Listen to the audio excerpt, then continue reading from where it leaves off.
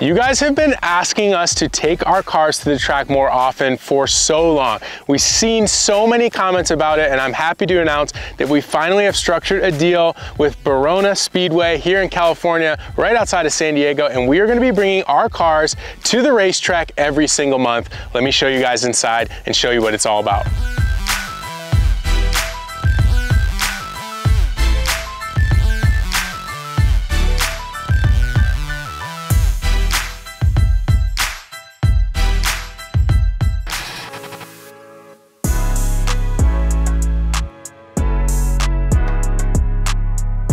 Today's video is sponsored by HelloFresh. Most of us have a reset button we want to hit on the start of the year, and HelloFresh is here with robust recipes to help you do that. If you're like my family, where one of us has to try to wrangle both of our kids at the grocery store and keep them in line while getting the ingredients that we need for our recipes, that's a hassle you can totally skip with HelloFresh. They can drop all the ingredients for those robust flavors and recipes that you want on your doorstep, and you can skip the hassle of the grocery store. One of the nice things about HelloFresh is that they have so much more than just single meals. We have Super Bowl coming up, and they actually have recipes for like main course snacks, like they have beef spare ribs. They even have stuff like desserts. You can get chocolate chip brownies and things like that. You can host based on HelloFresh as well. That's pretty cool. I think another myth that people have about ordering from HelloFresh is that it gets expensive. It's actually 25% cheaper than ordering takeout or going to a restaurant and ordering something to go. And it is cheaper than the grocery store as well, because everything is pre-measured. There's a lot of waste in picking up these big bulk ingredient items and then using maybe 75% of it and having to throw the rest of it away as it goes bad, whereas you just don't use it. Something like this where you're using absolutely everything that they send you, and it's already thought out, it's already cut, measured, and you just put in the packets or you put in the portions that they give you. It ends up being cheaper in the long run. Boom, done. Now this only took me about 10 or 15 minutes to cook. It is crazy how much time HelloFresh saves me. If I were to try to do this on my own trial and error recipe, try to think up this kind of dish, it would have taken me at least an hour. So that is an insane amount of time that it saved. If you want meals like this made on a daily basis that are portioned right, taste great, and are actually healthy for you, join HelloFresh by going to HelloFresh.com and using the promo code throtl21. That's gonna get you 21 free meals and free shipping. That's right. 21 free meals and free shipping by going to HelloFresh.com and using the promo code throtl21. Now let's get back to today's video. All right, so here we are on the main grandstands here at Verona, right in front of the 8th mile drag strip. Now you guys have seen us race here several times before, so we'll roll a couple clips. You guys can see some of the stuff we've done.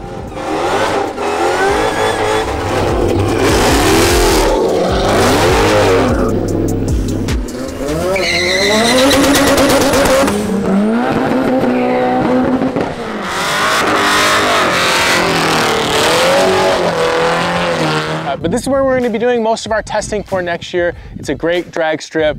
It's so close to the shop, which makes this place super accessible. And we can come out here whenever we install new parts or whenever we get a new car and really put down some baseline numbers on it. The other thing that is really cool about Verona is that we're hoping that we can actually throw some events here this year and invite you guys out to the track and bring you guys along for the ride. Maybe you guys can bring your cars here as well and race them against the throttle cars. I think that'd be cool. So if you guys want to see something like that, please drop a comment in the comment section below. All right, so here we are at a open lot. And this, I think we have something really special we're gonna try to do with. We're gonna try to create a course or a track that we can come back to every time that not only has a road course portion, but also leads into the drag strip. We'll set up cones, we'll make a course, so let's show you guys what that looks like. What's really cool is I think there's actually enough tarmac here to actually do some lightweight drifting as well, so maybe some manji stuff or J-turns, and like you can practice out here easily. I envision we get a bunch of cones, we use the aerial footage that we have, and we come up with some type of course. It may take a couple iterations, right, to get it to figure out, but there's quite a bit of space up here to do some stuff up here, loop around. Maybe you could even potentially do it twice, I'm not sure. But the key is gonna be to making sure we can recreate it every time we come here so we can actually keep lap times. Yeah, so we'll actually have like a leaderboard. We'll be able to pit the Supra against the Viper, against the Eclipse, against the Civic, all those different things, and really try to see what is the best well-rounded car on the track. You know what else would be cool is we could also invite other people to come out here. Yeah. If you guys wanna see specific people come race on our course, please drop them in the comment section. tag them below. Let's get some people out here. I was even telling them. I agree, but you're getting a little ahead of yourself. We need to figure out how we're gonna lay this out first, and we also need to come up with a cool name. I agree, I like that. So we've reached the end of section 1, and we have a turn here. So depending on how we lay this out, this could get a little bit hairy, Mickey. I mean, I could see this being maybe even a high-speed turn where you could actually get the car a little sideways through here, which is pretty neat. It's way bigger than I remember, because every time I've been here has been on drag nights with Greg. It's busy. And there's trailers and RVs parked in here, and so it looks really small. But man, when it's emptied out, this is a lot of open pavement for us to really use for whatever we want. All right, so I got one key component that we have yet to talk about too much, which is after this road course version, I envision we come up with like a pit lane. So we have a pit lane that starts, let's say at a cone, maybe 200 yards out, and it sets you a maximum speed of, let's say 10 or 15 miles an hour.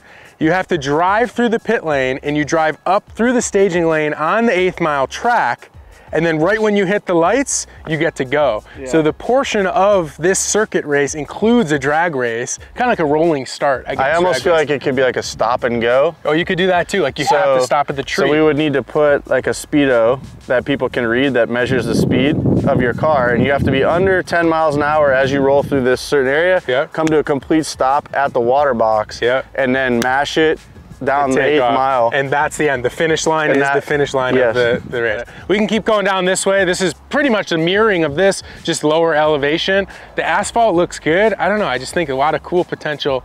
Yeah, no, I mean, really options are endless. It just comes down to how creative we are. And I actually really like that little rock space right there. That'd be a cool place for the 1, 2, 3 podium. Yeah, hey, that's freaking cool. Yeah. I like that idea. Like it just kind of shapes this place right up into the rocks. It's funny, when I first walked out here, you know what the first thing I thought of when I saw those barrels? It's Too Fast, Too Furious, when they go around the barrel at the end of the track.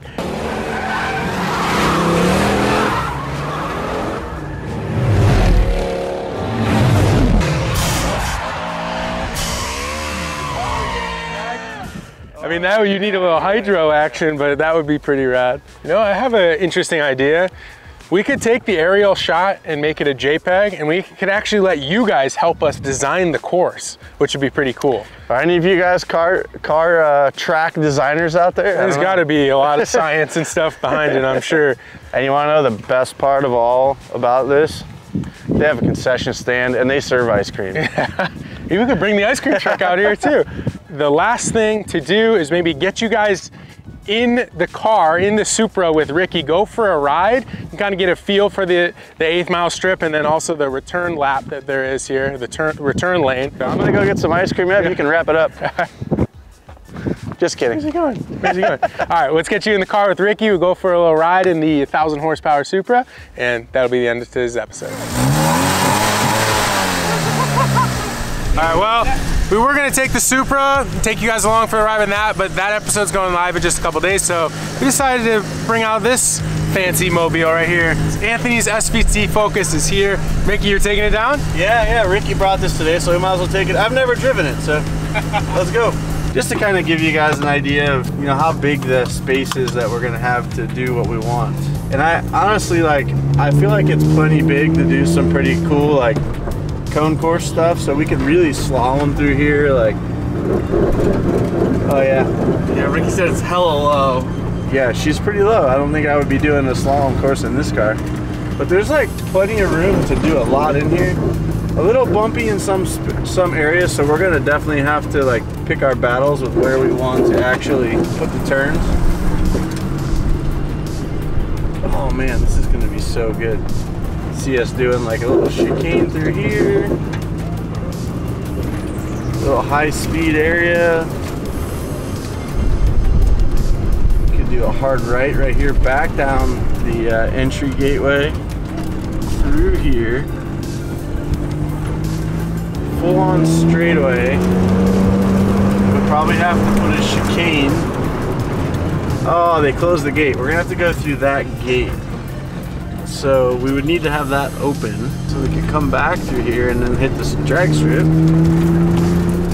My idea is to come through the staging lane straight through as a straightaway to a hard braking area, to a stop, to a drive-through at the here at the, basically in the water box. So, because this bump here is pretty bad. It's actually not that bad. You could probably hit it at speed, but I think we'll stop. And then from here you can just mash it. Check it out. It's really beautiful down here. And the thing is once you get off the track, there's another 1/8 mile of straightaway. So the reason this isn't a 1/4 mile track is they don't have enough room on the back end for the runoff for a 1/4 mile track. So they even have a wide area down here where we can actually turn around and actually hit the return road, which in all honesty this return road is a little rough, so I'm not sure we're going to be able to use this, but we could try. There's a little bit of water here too, so definitely not ideal, but we might be able to integrate it somehow. It's a big property. There's a lot of paved areas, and who knows, if this goes really well, maybe we'll even put a skid pad or something out here at some point.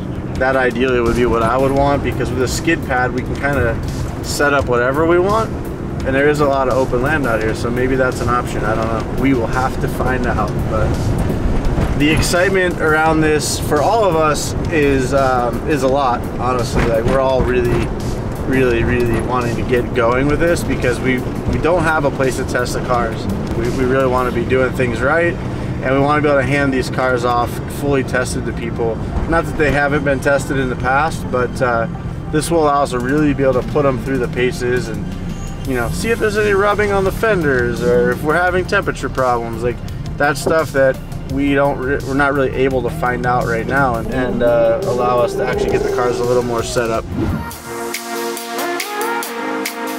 All right, so some of you guys may have seen on our second channel, Throtl Clips, that we've actually expanded our office and our shop space, and TJ Hunt will be moving out. So I wanna give you guys a little tour in case you haven't seen that video, and show you guys what the current status is of the new office. It's turning out really cool, and I am very excited to move in there finally. Let's go over there.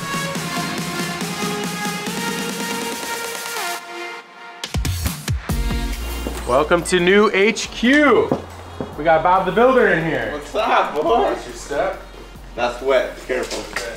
Oh, you varnished this? Yeah. Damn, Ricky. So, stained and cleared, and we can spill drinks now in there. Once it dries. So this is for the kitchen. So this area here is our new lobby or entrance way. We're gonna have a whole merch display on the wall right behind you guys. We're gonna have a wheel wall here with tons of wheels and car parts on the wall. Little sitting area is gonna be over here. Some chairs, coffee table, you know, that kind of stuff.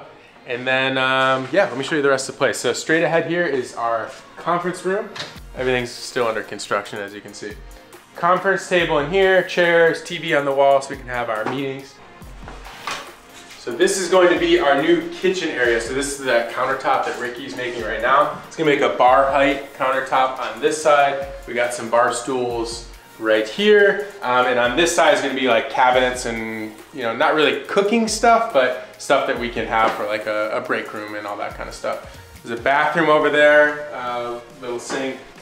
In here is going to be our editing room, so we'll have our whole editing and photography team in here, kind of in their own room with closed door now. So that way we can close all the windows, we can do some cool premieres in here, and these guys will have I would say a quiet space to do what they need to do. So with video editing and photo editing and all that kind of stuff, you gotta be in an area where you can focus and concentrate. And right now there's a lot of activity going on, and there's a lot of loud noises that happen in the shop. So this is gonna be a much better place. So hopefully the videos get even better for you guys. Moving on, we've got just a couple of offices here. There's nothing in them. Just a blank office for now. We'll put a desk and some stuff. And then, as you can see here, we had a hole cut through from one unit to the next. So they're still not done with this. There's going to be a nice drywall, and it's going to be like a nice hallway all the way through. This will be blocked off. This will be an office. This is our current VIP fulfillment area. This will be moving.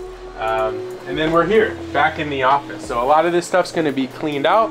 We're thinking about maybe making this area here a backdrop for maybe something like a Throtl podcast, or for different types of product reviews and that kind of stuff. So that's gonna be cool. So the other really exciting thing is that we have a lot more shop space because TJ is gonna be moving out. So let me show you that.